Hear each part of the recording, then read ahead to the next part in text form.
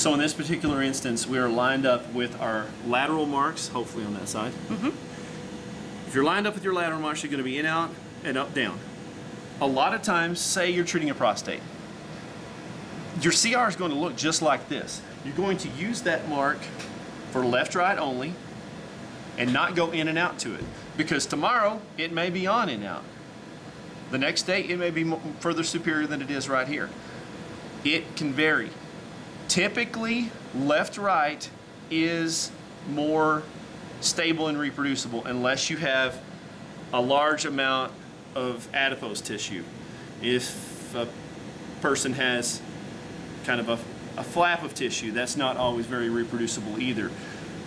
What you can do in those particular cases, if you have a male and you can move your sheet down just a little bit until you can just see the base of the penis, you can actually just kind of center left, right at the base of the penis.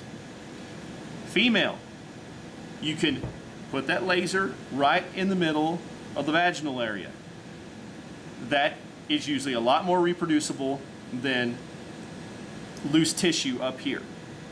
So if you have to have just a good ballpark, base of penis or the vaginal area can be used.